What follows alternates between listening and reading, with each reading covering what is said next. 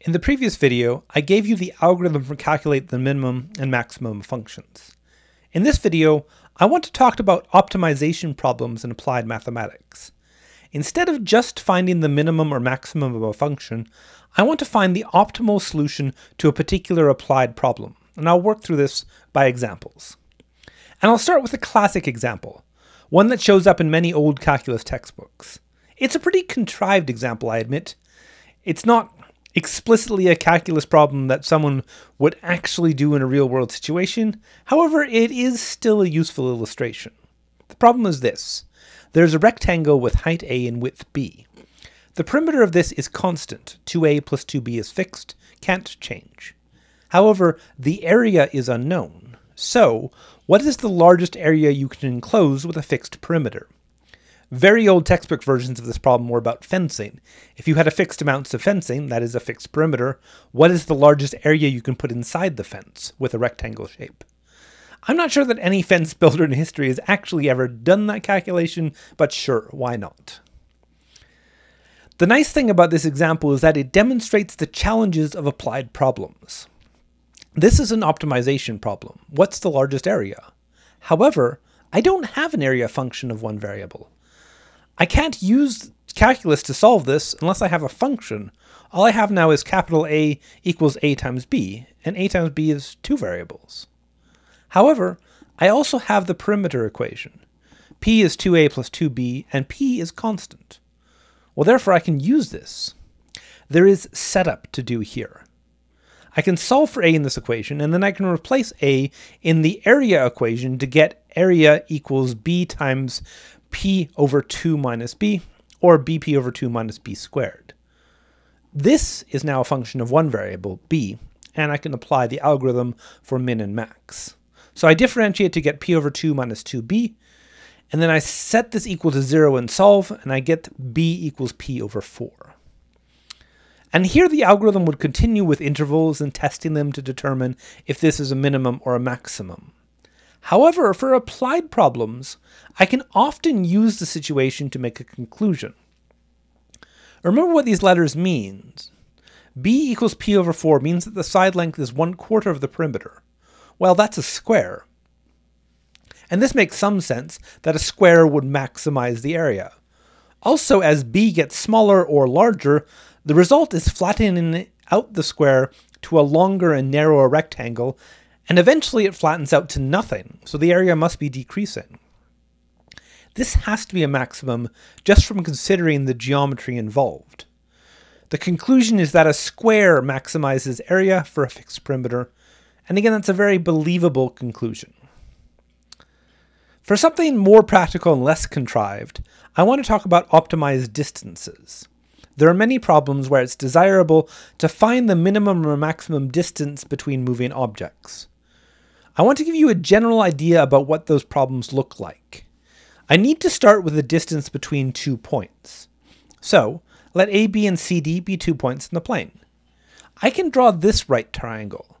The hypotenuse is the distance between the 2 points, so I can use Pythagoras. The side lengths are the differences between the coordinates. So the distance h is the square root of c minus a squared plus b minus d squared. Here I'm going to use a very convenient trick. Instead of considering the distance, I'm going to use distance squared. If I am doing optimization problems, then the closest distance will happen at the same time or the same point as the closest distance squared. Squaring the distance changes it for sure, but it doesn't change the optimization problem.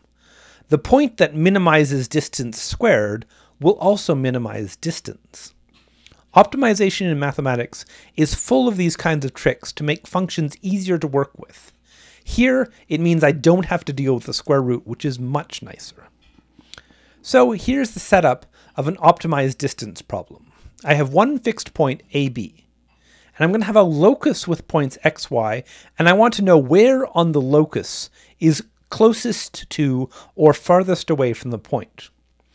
I use the distance squared function which I have from the previous slide. d of xy is x minus a squared plus y minus b squared. Well, this has two unknowns, so I need to do some setup to make this a single variable function. I used the equation of the locus to replace either x or y, turning d into a single variable function, and then I optimized that function using the normal min-max algorithm. Here's an example. The fixed point is 4, 2, and the locus is the parabola y equals x squared over 4. What point on the parabola is closest to 4, 2? Here I can't ask for furthest away since the parabola keeps going off to infinity, so the distance is unlimited.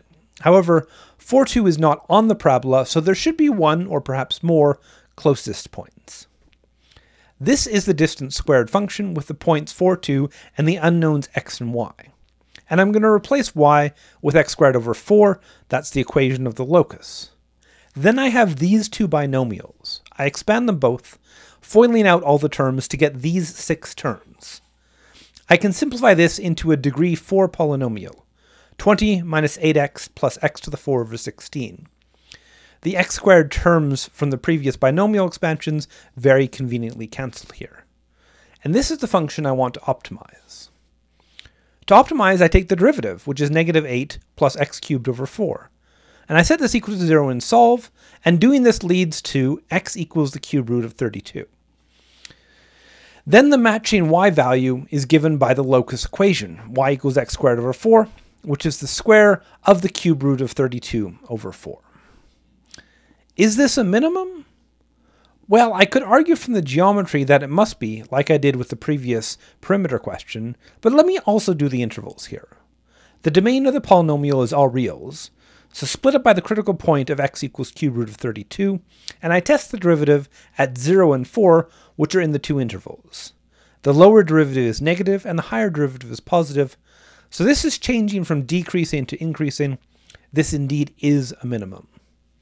And here's a picture of the situation. 4, 2 is this point outside the parabola. As the parabola passes by this point, there is indeed a closest point.